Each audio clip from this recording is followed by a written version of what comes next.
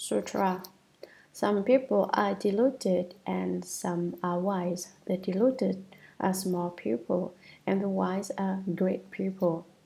The deluded question the wise and the wise teach Dharma to the deluded. When the deluded people suddenly awaken and understand, their minds open to enlightenment and they are no longer different from the wise. Good knowing advisors, unenlightened. The Buddha is a living being. At the time of a single enlightened thought, the living being is a Buddha. Therefore, you should know that the 10,000 Dharmas exist totally within your own mind.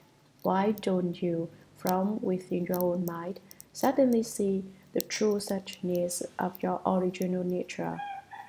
The Bodhisattva Shila Sutra says, our fundamental self-nature is clear and pure.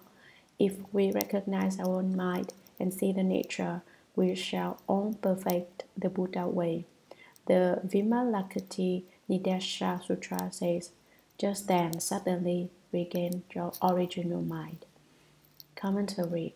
If in the very shortest space of time, the space of a thought, you suddenly understand, you wake up and become a Buddha. Confused, you are a living being. Enlightened, you are a Buddha. One confused thought, you are a living being. Thought after thought confused, thought after thought, a living being. One enlightened thought, you are a Buddha. Thought after thought enlightened, thought after thought, a Buddha. What does it mean to be enlightened? Ask yourself. Ultimately, what advantage do emotion and desire have? Emotion and desire harm your body. That is a serious problem. They rob you of your life. They make you stupid. If in thought after thought you have desire, then thought after thought you are deluded. It is said, karma ended, emotion emptied, is the true Buddha. Karma heavy, emotion turbid, is the living being. Enlightenment is here. Put down defiled thoughts and pick up the pure. What are defiled thoughts? Thoughts of desire are defiled thoughts. I will make it even clearer. Thoughts of sexual desire are defiled thoughts. You should clearly recognize your thoughts of sexual desire. Should you give way to sexual desire with your body, then the action of your body karma is impure. If you talk about sex, the action of your mouth is impure. If you constantly think about sex, your mind karma is impure. However, if you are without offense in body, mouth, and mind, you are not far from Buddhahood. Most people turn their backs on enlightenment and unite themselves with the dust of external objects and states. Falling into states of emotion and desire, they become defiled. Leaving emotion and desire behind and turning your back on the dust, you are united with enlightenment.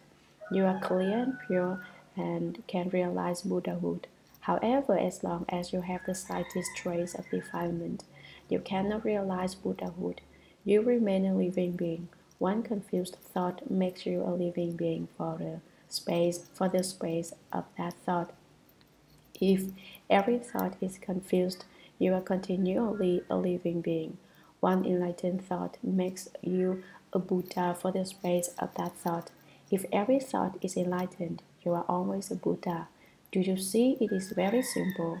Still, you need the help of a good knowing advisor who will teach you that in order to be clear and pure, it is of the utmost importance to be unselfish, not working for your own benefit and being without greed, hatred, stupidity, and a view of self. You may attain purity. That is enlightenment. Some people hear one enlightened thought, you are a Buddha, and they say everyone is a Buddha, right? All living beings are Buddhas, but they must first wake up to it. To say everyone is a Buddha when you are not enlightened is to be like the common person mentioned earlier in the sutra who called himself the king. The real king would throw that man in prison. Heaven cannot hold two suns. The citizens cannot serve two kings. Why don't you cultivate your mind? Get rid of the defilement, and then you can see your nature as it truly is. See it right now. Do not say, wait a minute, see it immediately. If you see your nature, you realize Buddhahood. If I see my nature, I realize Buddhahood. If someone else sees his nature, he realizes Buddhahood. There is no inequality here. This principle is completely democratic. Whoever sees his nature realizes Buddhahood. You need not wait, see it through it, and suddenly you don't know how you are enlightened, strange and unspeakably wonderful. You return to yourself and regain your original mind. Sutra, good knowing advisors. When I was with the High Master Chánh, I was enlightened as soon as I heard these words, and suddenly saw the true suchness of my own original nature. That is why I am spreading this method of teaching, which leads students of the way to become enlightened suddenly to Bodhi as each contemplates his own mind and sees his own original nature. Commentary. All of you of great knowledge, hear me, said the Sixth Patriarch. I have explained so much Dharma to you. Have you become enlightened yet? When I was with the High Master Chánh, the Fifth Patriarch, I awoke as soon as I heard him speak. I, the Sixth Patriarch, an illiterate barbarian, a stupid country person, met the High Master Chánh. The Master did not say the Fifth Patriarch's full name, but merely said Chánh as a gesture of respect. The High Master Chánh, he said, endowed the temple of many. Those below him tried to pressure him into transmitting the Dharma to Shen Xiao. The Fifth Patriarch was not even free to transmit the Dharma, but was forced to endure the tyranny of his own disciples. His name, Chánh, means to endure. He endured practicing the perfection of patience until one day the barbarian arrived. I will give the Dharma to the barbarian. The Fifth Patriarch thought, and forget about all of you. Do you think you can bully a patriarch? I will transmit the Dharma to someone who can't even read. What use is your education now? Thus the High Master Chánh ceased enduring and transmitted the Dharma to the Sixth Patriarch. The Sixth Patriarch was a friend who understood. High Master, he said, you have suffered greatly. Then he told the assembly, I was enlightened as soon as I heard his words. Why did the Fifth Patriarch transmit the Dharma to this barbarian? It was not just because he wanted to defy Shen Xiao. Rather, it was because this barbarian was so intelligent that as soon as he heard the Fifth Patriarch speak, he said in reply, so that's how it is. My self-nature is originally pure. My self-nature is originally bright and light. My self-nature is originally unmoving. How wonderful it is. Yes, said the Fifth Patriarch, you're right. It's just that way. The Sixth Patriarch told the assembly, I propagate this sudden teaching in order to cause all students of the way to become enlightened suddenly to their own mind and see their own nature. Sutra, if you are unable to enlighten yourself, you must seek out a great good knowing advisor, one who understands the Dharma of the most superior vehicle and will direct you to the right road. Such a good knowing advisor possesses great karmic conditions, which is to say that he will transform you and guide you and lead you to see your nature. It is because of the good knowing advisor that all wholesome dharmas can arise. All the Buddhas of the 3 pillars of time and the 12 divisions of Sutra texts as well exist within the nature of pupil, originally complete within them. If you are unable to enlighten yourself, you should seek out the instruction of a good knowing advisor who will lead you to see your nature. Commentary. If you can't enlighten yourself, you must seek out a bright-eyed, knowing one who has gone through. Wishing to travel the mountain tracks, ask someone who has taken the trip. Ask him, where does this road lead? If you do not ask someone who has traveled the road before, but instead ask a blind man for directions, the blind man will say, "Just keep walking, go wherever you wish." If you ask the blind man, "Is this emptiness?" he will say, "It certainly is. No one can hinder you here. But is it really emptiness?" The great good knowing advisor understands the Dharma of the superior vehicle and directs you to the right road. If there is a great affinity between you, you may meet a bright-eyed knowing one who will teach you to understand your mind and see your nature. All good dharmas arise because of him. Your good rules flourish because he watches over their growth. He explains the Dharma to you every day and causes your good rules to grow. All the Buddhas of the past, present, and future, and the 12 divisions of Sutra text are originally complete within your own nature. But if you cannot understand that, you should seek out the instruction of a good knowing advisor. He will teach you to behold the pure and wonderful substance of your self-nature. Sutra.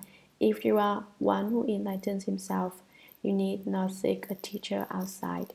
If you insist that it is necessary to seek a good knowing advisor in the hope of obtaining liberation, you are mistaken. Why? Within your own mind there is self-enlightenment, which is a knowing advisor. But if you give rise to deviant confusion, false thoughts, and perversions, although a good knowing advisor external to you instructs you, he cannot save you. Commentary. If you seek outside yourself, he will not obtain it.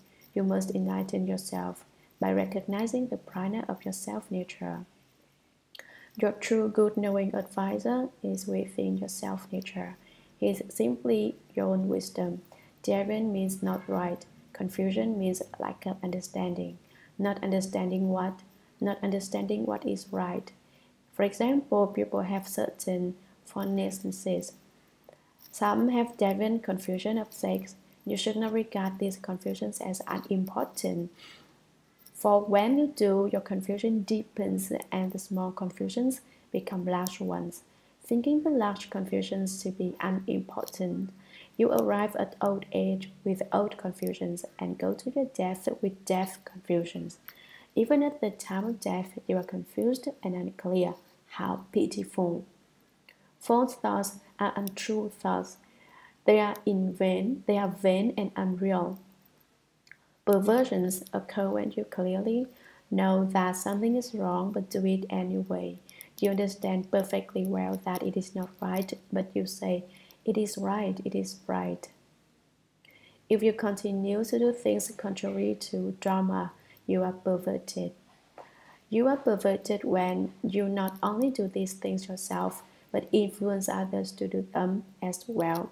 To discuss this thoroughly would take a long time. To have success, students of the Buddha Dharma must not be perverted.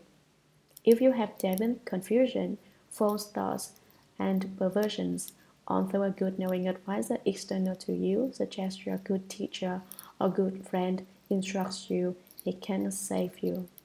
Your good teacher and worthy friend may try to help you, but if you refuse to obey him, he can do no more. Your good knowing advisor is not a policeman. If you break his laws, he cannot put you in jail. He can only hope that you will gradually change your faults. If living beings obey, the master is certainly pleased, but if they do not, although he cannot get angry, he is unhappy in his heart because he has no way to help them. Sutra. If you give rise to genuine prana contemplation and illumination, in the space of an instant all false thoughts are extinguished. If you recognize your self-nature in a single moment of enlightenment, you will arrive at the stage of a Buddha. Commentary. Genuine means not deviant and confused. Prana is genuine wisdom. To contemplate and illuminate is to slice off deviant confusion, false thought, and upside-down actions with the sword of wisdom. If you do not swing the wisdom sword and cut through your Devon confusion, your false thinking, and your upside-down actions, you are deluded, lack wisdom, and do upside-down things. Recognize your original nature, understand it once, and in that one moment of enlightenment, you will go to the Buddha realm. On the other hand, where do you go in one moment of confusion? To get God's realm, enlightened, a Buddha, confused, a living being. In the space of an instant, of false thoughts are extinguished, destroyed by your wisdom sword, like ice melted by the sun.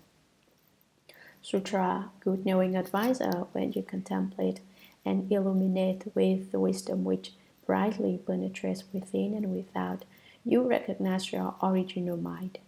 The recognition of your original mind is the original liberation. The attainment of liberation is the prana samadhi, is no thought. Commentary. Using your inherent wisdom, observe inwardly the mind and body and outwardly the world. Completely understand both as you would look through a pane of glass, from the outside seeing in and from the inside seeing out. Inwardly there is no body and mind, and outwardly there is no world. But although there is no body, no mind, no world, the body and mind and the world function in accord with one another. Although they function together, they are not attached to one another. This is called recognizing your own original mind. The original self-nature, the true mind, clearly penetrates within and without. The recognition of your original mind is liberation. When you are not attached to sense objects or false thought, you obtain liberation. This is the prana samadhi of your self-nature and is simply no thought. I previously spoke about non-recollection, no thought, non-falseness, non-falseness. Non-recollection is morality, no thought is samadhi, and non-falseness, i.e. being without false thought, is wisdom. When morality, samadhi, and wisdom all manifest, greed, hatred, and delusion disappear. Sutra. What is meant by no thought? No thought means to view all dharmas with a mind undefined by attachment. The function pervades all places but is nowhere attached.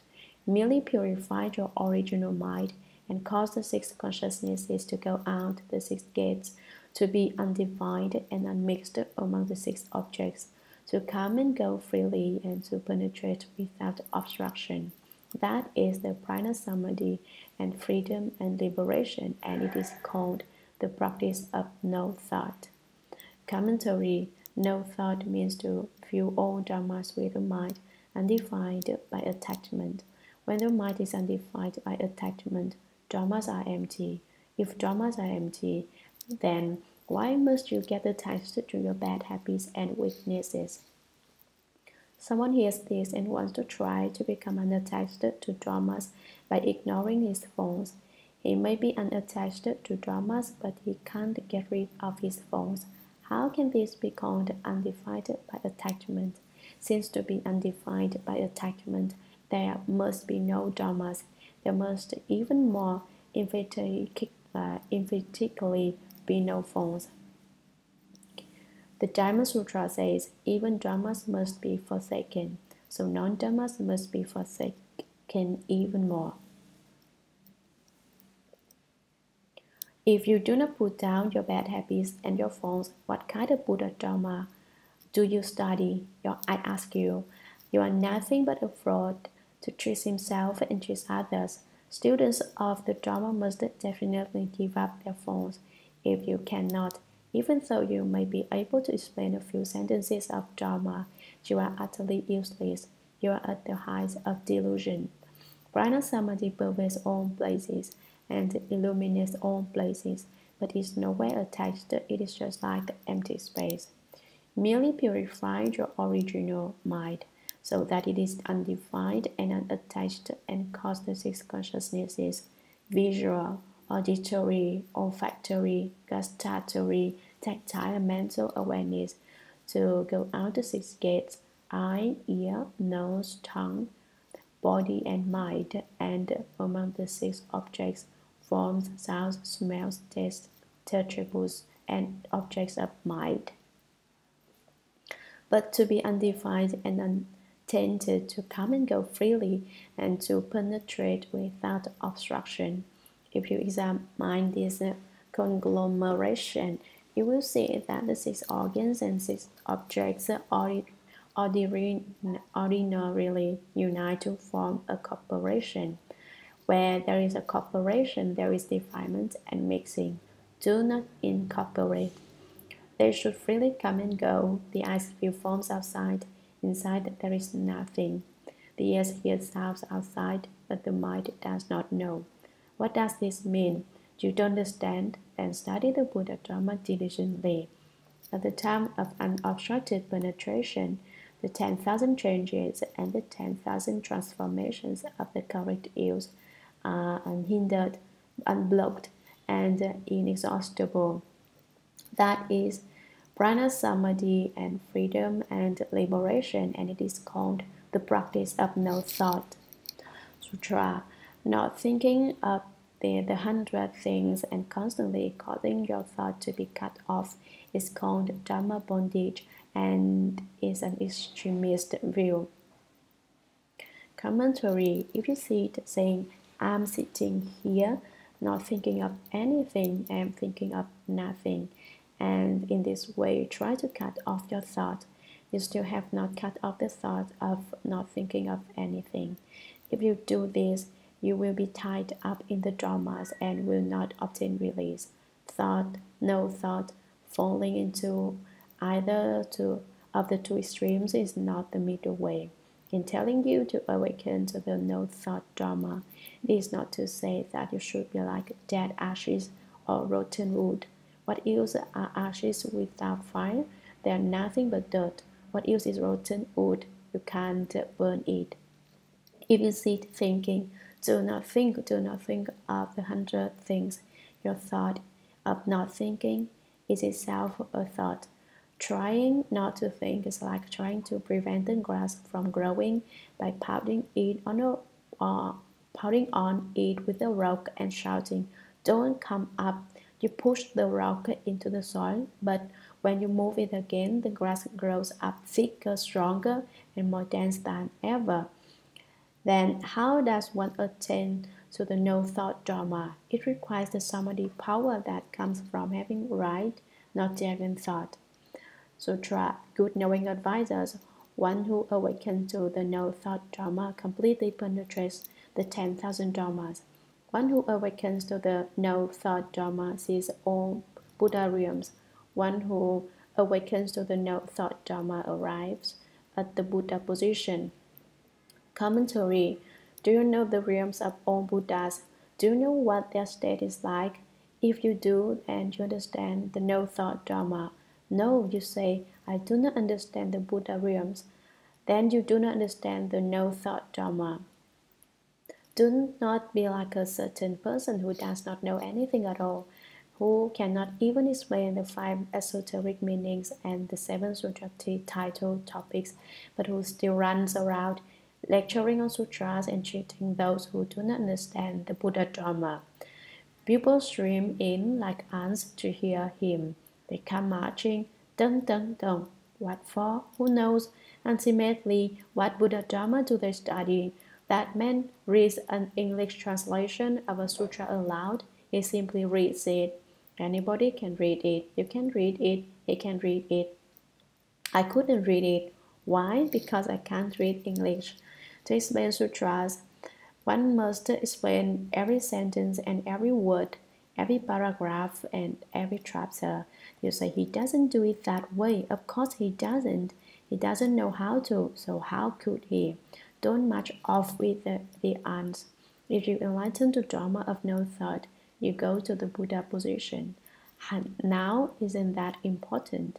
When I explain sutras, people come to hear, not ants. The people are few, but they come to study the Dharma, not to eat honey like ants. Here we gather to eat bitterness. We don't come to eat candy.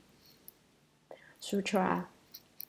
Good knowing advisors, those of future generations who obtain my Dharma, should take up this sudden teaching Dharma door, and with those of like views and like practice, they should vow to receive and uphold it as if serving the Buddhas. To the end of their lives, they should not retreat, and they will certainly enter the holy position. In this way, it should be transmitted from generation to generation. It is silently transmitted. Do not hide away the orthodox Dharma, and do not transmit it to those of different views and different practice who believe in other teachings, since it will harm them and ultimately be of no benefit. Commentary.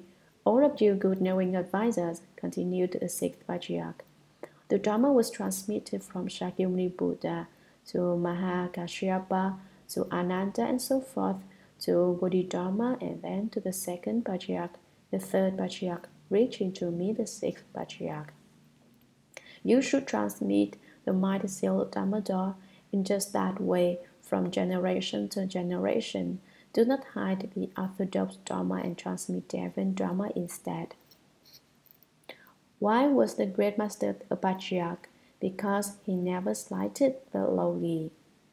When he was at Huang Mei, everyone looked down on him because he was an illiterate country person.